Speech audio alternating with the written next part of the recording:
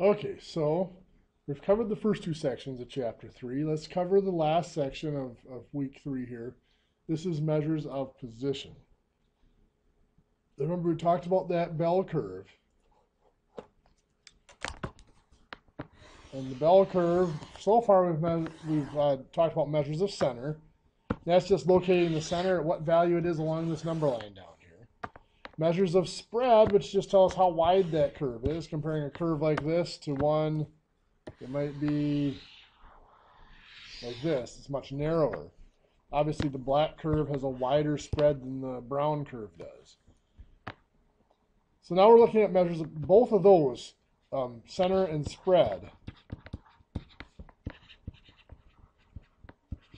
Describe the whole distribution. That's all the values and how they fit together. We start talking about measures of position now. Now we're talking about individual values.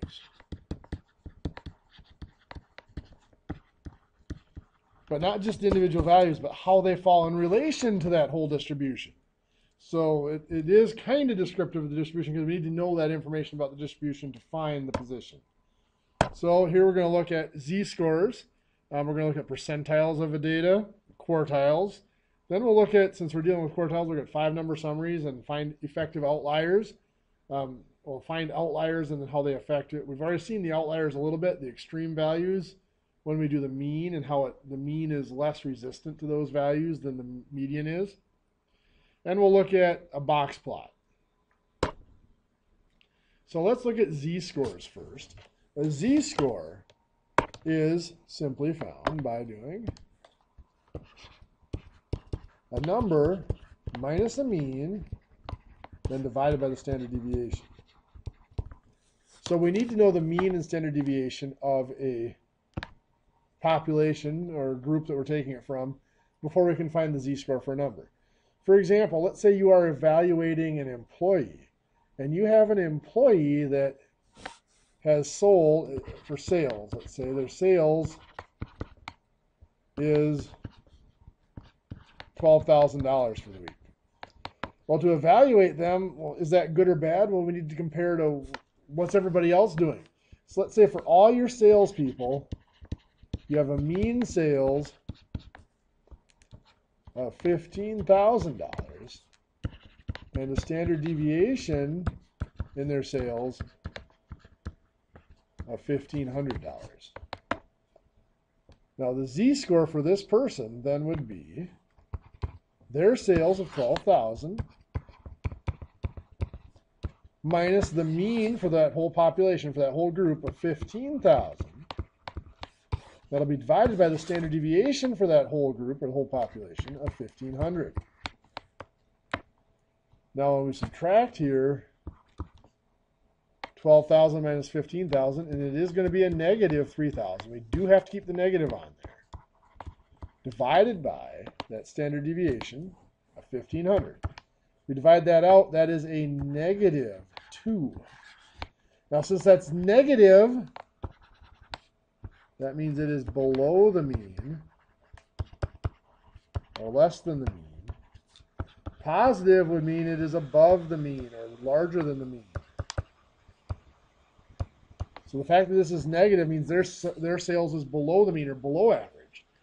Negative 2 means it's 2 standard deviations below. So if we're thinking about that bell curve, if you're thinking about that empirical rule, where 1, 2, the mean, of course, is in the middle, then 1, 2 standard deviations, that'd be negative 2 there. That's 2 standard deviations below. Now, if you remember, the empirical rule showed us that 2 standard deviations each way, we were expecting about 95% of the data to be between those two. So outside would be 5%. 100 minus 95 would be 5%. Since this is symmetrical, that means 2.5% on each end. So for this salesperson to have a z-score of negative 2 is telling us that only 2.5% of salespeople did worse than that person. Or we would only expect about 2.5% of salespeople to do worse than that in a given period. So here, what the z-score does is it compares each value back to its population. So what it's really useful is when we're comparing two things that come from different populations. Here we're talking about a man who is 73 inches tall and a woman who is 68 inches tall. Obviously, men and women are different heights on average, so comparing the man's height to the woman's height is not quite a fair comparison. But we can compare them back to their own population and compare how they relate to their own population. And we can do that through a z-score. So let's say that we have, for the man, the 73-inch man, the z-score.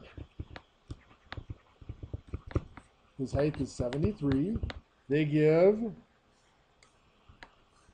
okay, we have to go through the next slide, it looks like, to give the mean. So here's just defining the z-score. Again, it's the value minus the mean divided by the standard deviation. So here now they're giving that mean and standard deviation for men and women. So the mean height for an adult man in the U.S. is 69.4, standard deviation of 3.1. So that man, the z-score for the man, is 73 inches of height minus 69.4 divided by the standard deviation of 3.1. So again, the 73 was our value from up here, from up here, 73 inches tall. The 69.4 was the mean height of men, and the 3.1 is the standard deviation of men's height. So now we can subtract 73 minus 69.4 is 3.6 divided by 3.1. So 3.6 divided by 3.1 gives us 1.6 or 1.1612. Usually we go to 2 decimal places for z-score, so 1.16. So that is saying that this man is 1.16 standard deviations greater than the mean height for men. It's positive, so that means he's larger than, or he's above the mean. Now let's look at for the woman. Z-score for the woman. The woman was 68 inches tall. Minus the mean for women is 63.8. The standard deviation for women is 2.8. So now we are going to subtract 68 minus 63.8 is 4.2 inches divided by 2.8, which is going to give us 1.5. 1.50 if you want to list it that way. So that is saying that that woman is 1.5 standard deviations greater than the mean for all women. So which one is actually larger relative to their own population? The woman's height of 68 inches is much larger, is considerably larger compared to the rest of the women than the man is of 73 inches compared to the rest of men.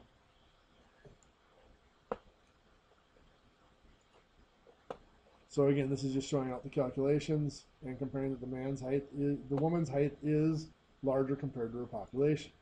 So this is, remember, referring back to that empirical rule. So for in this case, the man's height of 1.16 is going to be somewhere in here. The woman's height of 1.5 is somewhere in here.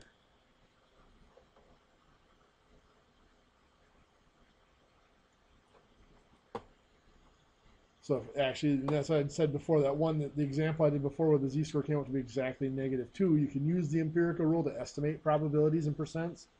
Here, since both of these z-scores, 1.16 and 1.5, fell between the integers, the 1s and 2 standard deviations, we really can't come up with percents, but we can put them on the graph and see, that this one here that's highlighted, the woman's height is definitely further up the curve than the man's height was.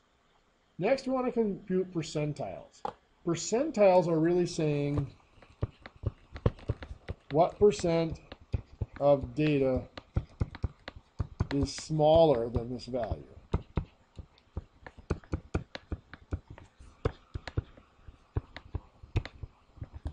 So you might get percentiles with your children's testing at school. Let's say your child tested in the 91st percentile. What does that mean? Well, that means that 91% of children tested lower than your child on that particular attribute. So percentiles here, we're looking at numbers between 1 and 99. Now, you can't be 100 percentile because you can't have 100%. 100th percentile would be you are the top scorer, period. Nobody else is ever greater than you and possibly could be greater than you. And of course, that's not very likely. So we go between 1 and 99.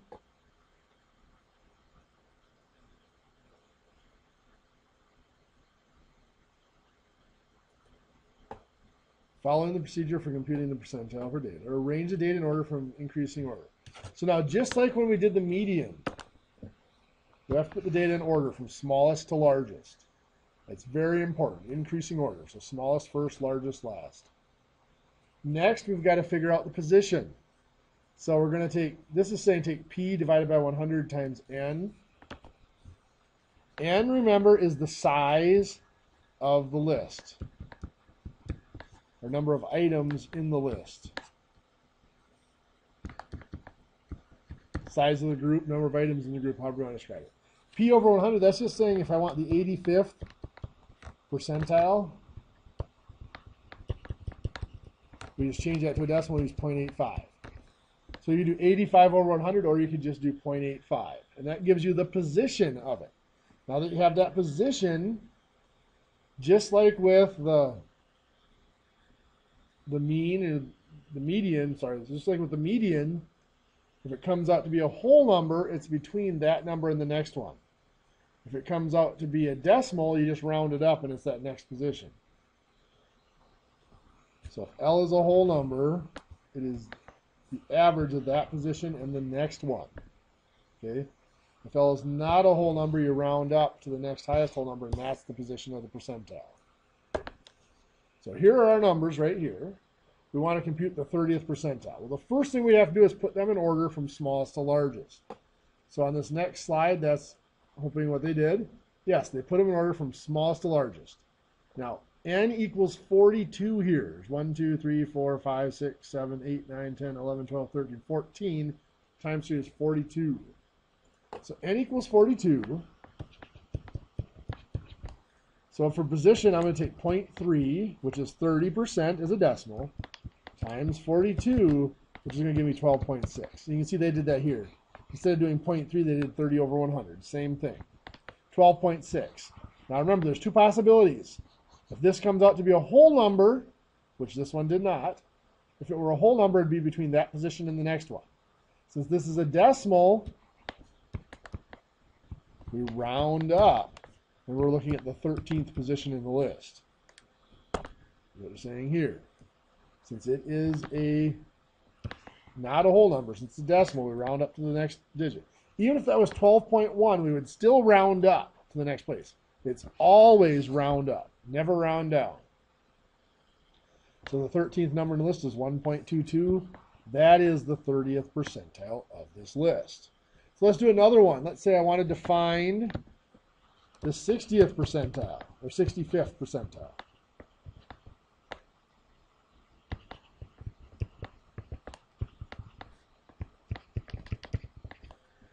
So I'm going to take 0.65 times 42.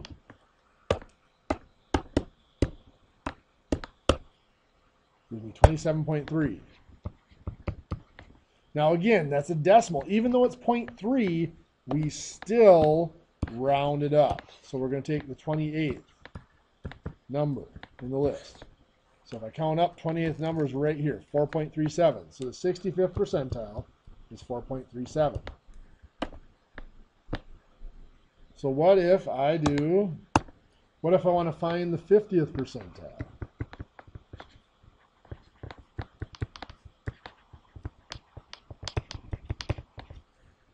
Well, I'm going to find the position. I'm going to take 0.5, that's 50% as a decimal, or 50 over 100, either way, times 42, and I'm going to get 21. Now, since this is a whole number,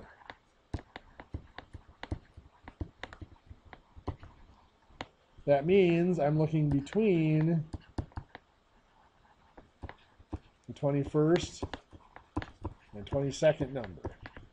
So let's see, 14, 15, 16, 17, 18, 19, 20, 21. There's the 21st, and there's the 22nd number. So my 50th percentile is 2.84 plus 3.06 divided by 2, which will come out to be 2.95. Remember, when you add these together, you type in 2.84 plus 3.06, hit equals before you hit divided by 2. So 2.95 is your 50th percentile. Your 50th percentile, by the way, is also your median.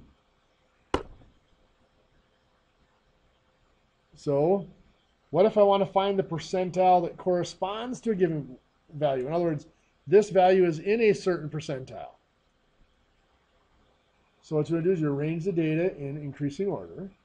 Let x be the data value whose percentile is to be computed. And then we're going to use the following formula. Now this formula here implies that there's no repeated values. I'm going to add just a little bit to this formula here. The formula, the percentile, is really 100 times. On top, it's the number that are less, plus 1/2 times the number that are equal. Or 0.5 times the number that are equal. They put the 0.5 here. Well, they're assuming there's no repeated values. But if that value is repeated, we should take 0.5 times how many times that particular value is repeated. Now, if that value isn't even in the list, we still do the 0.5, however. Over the total number in the data set. So over the total number. And we round this result to the nearest integer. This is your percentile. Percentiles are never given as a decimal. They're always given as an integer percent. So let's look at an example here. 1989, rainfall in Los Angeles during the month of February was 1.9 inches. What percentile does this correspond to? So we need to find the rainfall for other months. So this is the rainfall for 42 months as we were given before. We did put it in order from smallest to largest already. So we're looking at 1.9 is right here. How many are smaller? Well, it's 14, 15, 16, 17 that are smaller. 0.5 because there's only one that's equal. So 17 plus 0.5, that would be 17.5 over 42. Now, for some reason, I always divide that out before I multiply by 100. So 17.5 divided by 42 is 0.4166. So 0.4166 is 41.66 or 0.67%. So that's 42%. So that is the 42nd percentile. Now in this case, there are no numbers that are repeated, so this would always be 0.5 here. But you got to remember, if they're repeated, that's 0.5 times the number that are equal. Like I said, right there.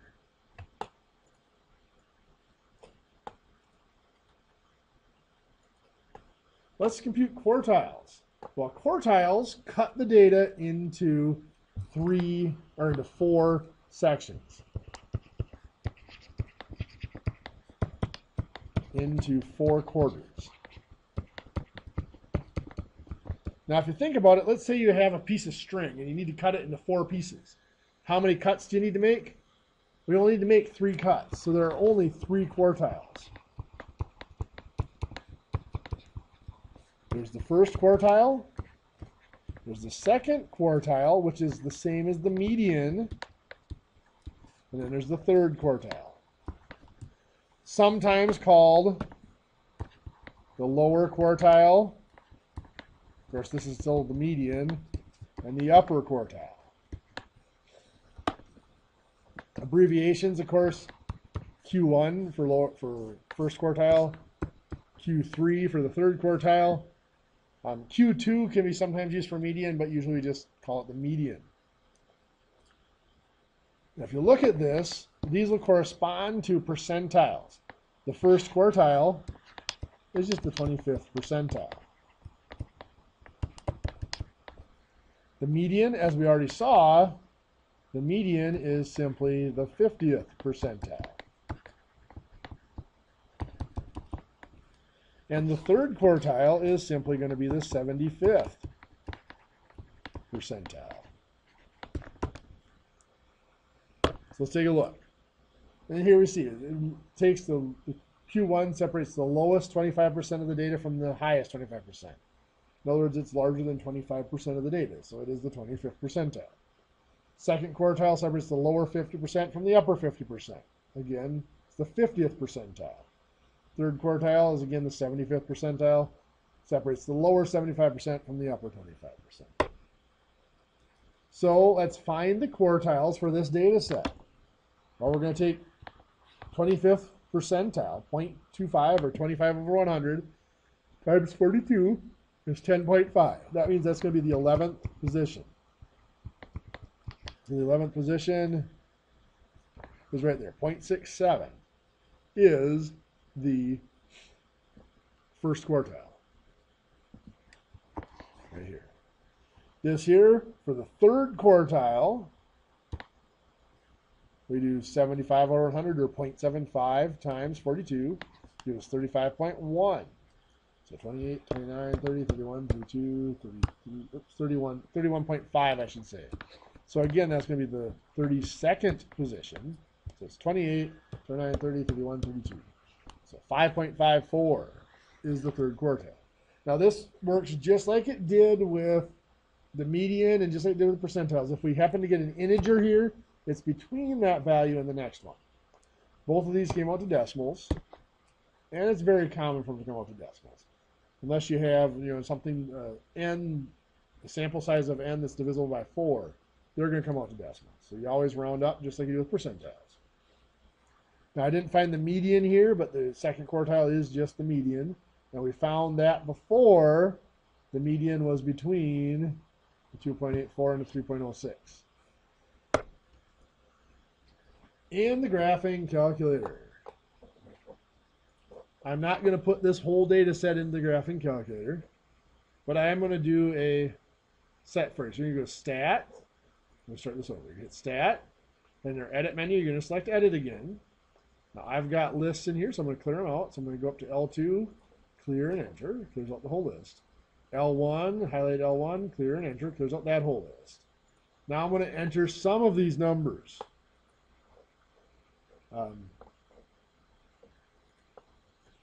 So 0.00, 0.08, 0.11, 0.13, 0.14, 0.17. This is really the hardest part of dealing with the graphing calculator is entering the numbers.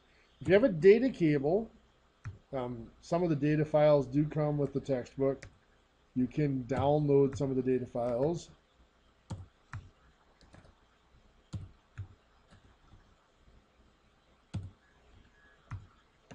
So I'm going to just stop at 1.3 here. This is the first 14 numbers in the data set. Notice I'm on L15, so the next number I entered would be the 15th number.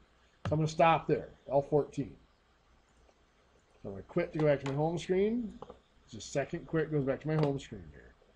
And let's say I want to find the quartiles for this. Now again, these are for the whole data set, which we just found. So I'm finding this a little bit different. So I'm going to do Stat, going over to Calc, one variable stats. Now it's just using L1, so I'm just going to click it. I don't need to enter anything in there.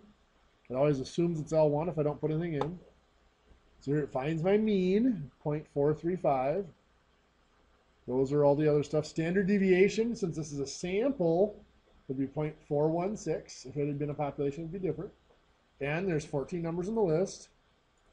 Smallest number was 0. First quartile for those 14 numbers is 0.13. Median of 0.26. Third quartile of 0.67. The largest number is 1.309. Did I put in 1.309?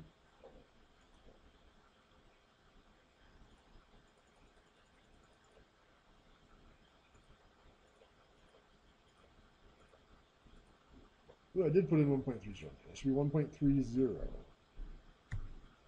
Right?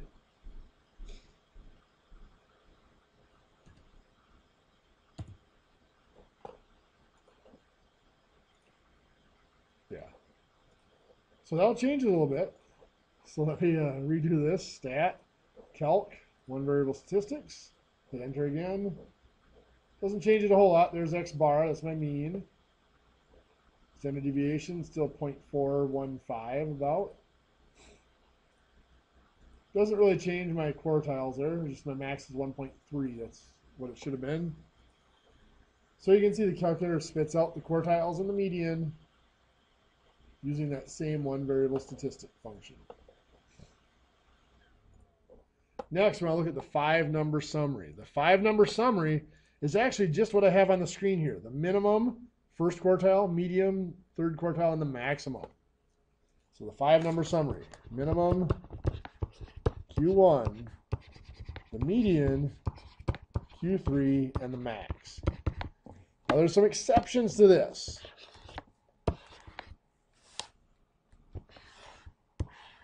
The minimum and maximum may not be used if they're outliers. So we do exclude outliers. So we'll have to talk about outliers a little bit in this section. Now up until this point, we discussed outliers before. We'd use the term back on our bell curve. You have the median, then 1, 2, 3 standard deviations below, 1, 2, 3 standard deviations above. And we had discussed outliers as being anything that was outside of that 3 standard deviations. An outlier could be more than 3 standard deviations below the mean or more than 3 standard deviations above the mean. In other words, look at what we use today. This would be a z-score of less than -3. This would be a z-score of greater than a +3. Those would be outliers on the bell curve. When we're talking about the 5-number summary and we're going to be looking at a box plot, the whole idea of an outlier, there's a second way of finding outliers based upon that. So here it says our 5-number summary is the minimum, first quartile, median, third quartile, and max. We've already done that for this one. We found the quartiles and we found the median. Smallest number is 0. Largest number is 13.68. We do need to check to see if there are any outliers. So understand the effects of outliers. First, we need to check for outliers. So that's where we're going to go next. To do our outliers, we're going to have to define something called interquartile range.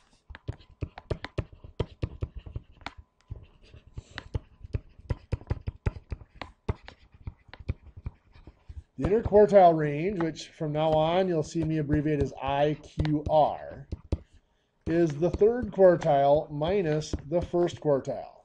So for this data set, where'd it go?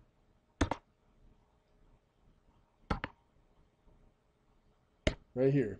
The interquartile range is going to be between these two. So it'd be 5.54 minus 0.67, which is going to be 4.87. That's our interquartile range, IQR.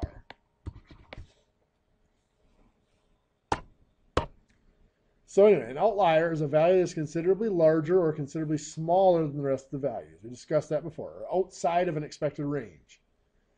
Some outliers result in errors. It may have been a misplaced decimal point. It may have been a poor measurement. So it may have been the value itself, the number might not be real, in which case we would not want to include it in the data set. That's why it would be much larger or much smaller than the other values. Some outliers are correct values, however. We just happen to have a really strange or really unusual occurrence that happened. So that's the difference between an outlier and extreme value. An extreme value is a number that's really small or really large compared to the other values, but it's actually a really real value. An outlier, generally something we want to exclude, is usually the result of a mistake. But like I said, some outliers are just extreme values because they really are real numbers, real data points. We have no way, once it's in the numbers, we have no way of distinguishing which is which, unfortunately. So we may have to exclude them either way. The trick is, though, well, we're not going to exclude them unless it's so great that we almost have to. We'll take a look at how we do that. So in this data set right here, we're measuring for 8 consecutive days during the summer, the temperature. So here's the readings in degrees Fahrenheit. So these are in chronological order, the date they occurred, it looks like. So there they are.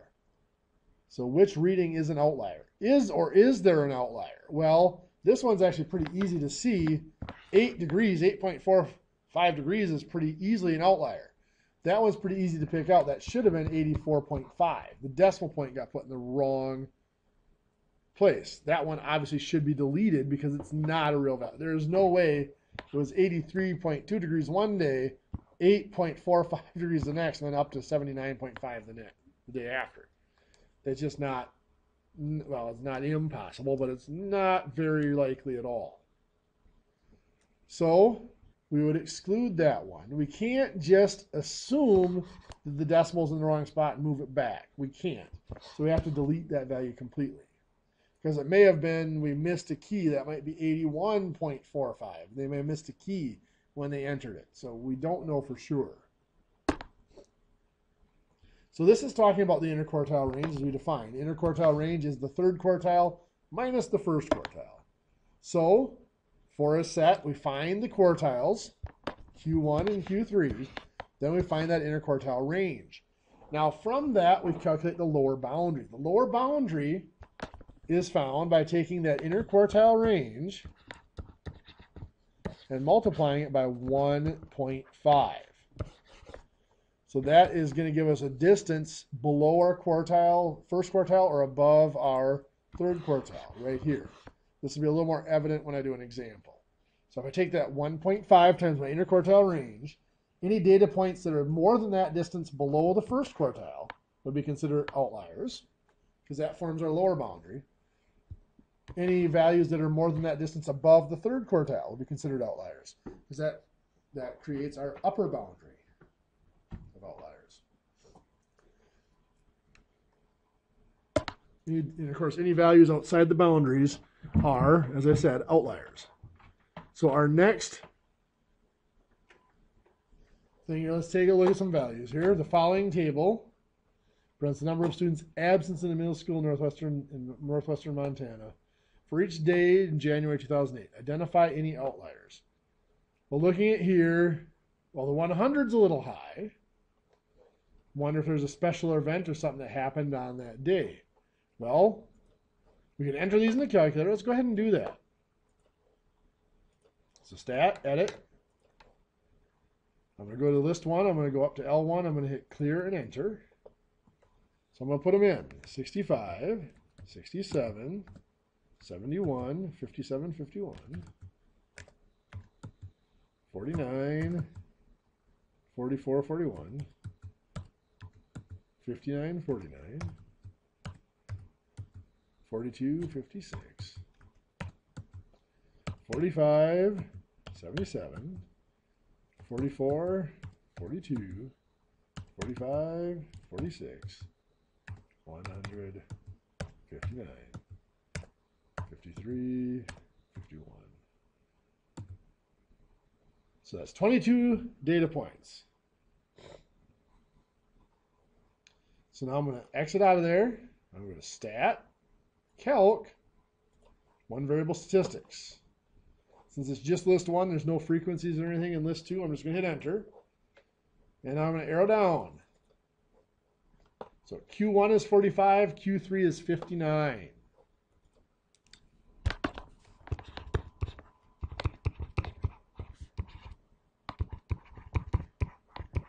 So that means my interquartile range is 59 minus 45, which is 14. So that means 1.5 times my interquartile range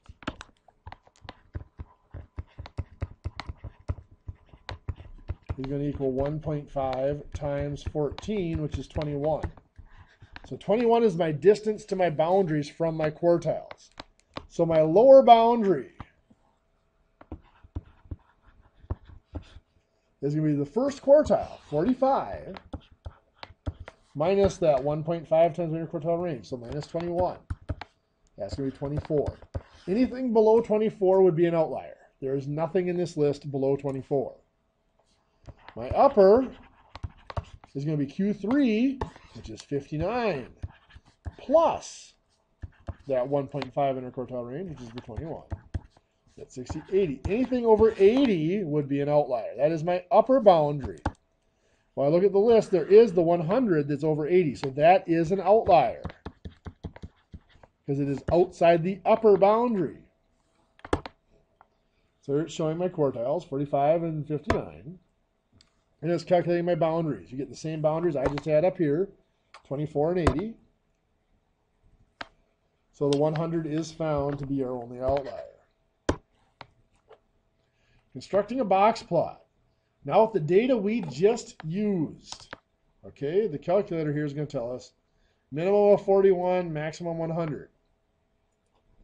So our 5-number summary here. 41 is our minimum. We had 45 was our first quartile. Median of 51. Come on now. 59 was our third quartile. Now 100 was our max, but that was outside of our upper boundary. So we're going to have to deal with that. Remember, 80 was our upper boundary. So we look at here, what happens? Well, this box plot here is showing 2 outliers on the upper side. So this is not the box plot for our data. But this here in this box plot, come on, this would be the minimum here. That's the smallest value. Now the edges of our box are quartile 1 and quartile 3 are the edges of our box. This line in the center of our box is our median. And then this would normally be the maximum value, but you see this, the asterisks out here? Those are both outliers. So the whisker usually goes out to the minimum on one end and out to the maximum on the other end. But here, since our maximum, actually our 2 largest values in this case are outliers, our whisker stops short of that. Now some textbooks say that that whisker goes to the upper boundary. Others will say that whisker goes to the next largest value.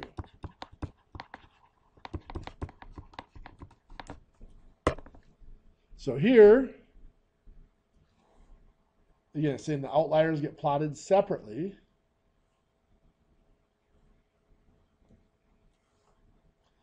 And in this textbook, for our textbook here, we're saying we only go up to, since there's outliers on the upper ends, we go up to the upper outlier boundary.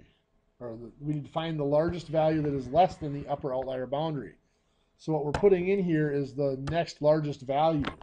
So it's not the upper boundary. We're putting in the value that is closest to the upper boundary without going over. These are the values that are above the upper boundary are marked as outliers. This is the next value closest to the upper boundary. So here's our data again. Here's our quartiles. We found our interquartile range. And we found our outliers. So we have a number line down here giving us our what each value means. Quartile 1 was 45, and the way I would normally do it is I actually just put in lines. I would put on my number line above the 45, I put in a vertical line there. 51 was my median, put in a vertical line above my median. 59 was my third quartile, put in a vertical line, and then I connect those lines to create the box like this.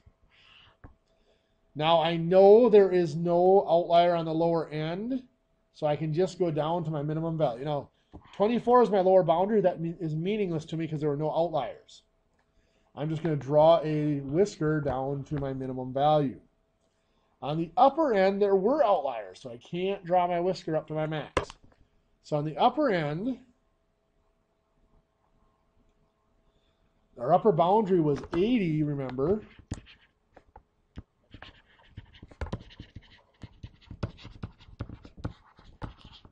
The next lowest value in the data set that's below 80 is 77. So we draw that whisker from our third quartile up to 77, and we stop there. Even though 80 is the boundary, we stop at the next data, the first data value, or last data value, I should say, below that upper boundary. This is our upper boundary. So the last data value before that is 77. Now 100 is sitting up here. We're going to put an asterisk. I'm just going to use a star because I can't draw an asterisk real well. At 100 to mark that there is that outlier up there. Then, of course, we draw Our minimum value is 41. Again, the lower boundary of 24 is way below the minimum value, so we don't care about that lower boundary anymore. It's not going to be any part of this box and whisker plot.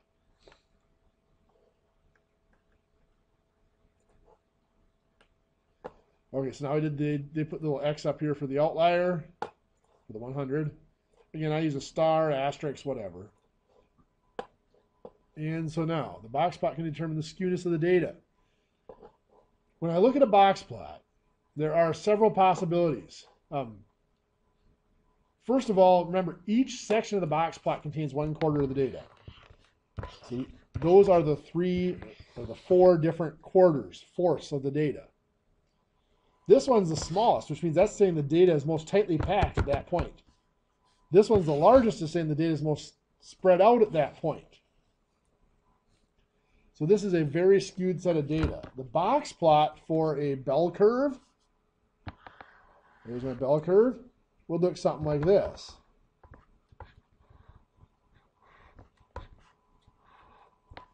You can see it's tight in the middle. This section here is a little bit smaller than this section because the data is more spread out here, and it's much more congested together, much more tightly packed or closer together and concentrated in the middle. So the whiskers, this distance is longer than the distance from the center of the box out to the edge of the box, which makes sense. Skewed data, however,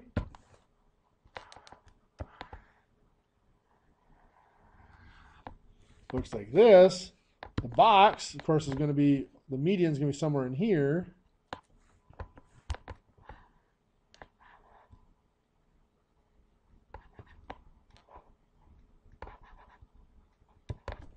Of course, this whisker will be stretched out, and there might even be an outlier out here. It doesn't matter. But you can see here, this whisker is much longer than the whisker on the other side.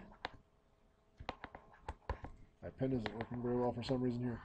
So this whisker being longer than this one means it's skewed to the right, like that, stretched out to the right. Now the mirror image would mean it was skewed to the left. So here, yes, they're showing skewed to the right. This whisker over on this side, the right-hand whisker is longer than the left-hand whisker, and possibly an outlier. There may not always be an outlier just because it's skewed. Here, this is skewed to the left. Again, this whisker is long, the left whisker is longer than the right whisker, and again, possibly outliers on the left side. This is a symmetrical curve, or approximately symmetrical curve, where the whiskers are about the same length on either side. The box sections are slightly smaller than the whiskers. So what have we learned in this section? We found how to do z-scores, calculate z-scores, and interpret them. Z-scores are telling us how many standard deviations below or above the mean that a certain data point is. A percentile of a certain number is what percent of the data is smaller than it. To find a number in a certain percentile location, remember, use that position just like we do for the median. How to define the quartiles? Well, quartiles are just the 25th and 75th percentiles.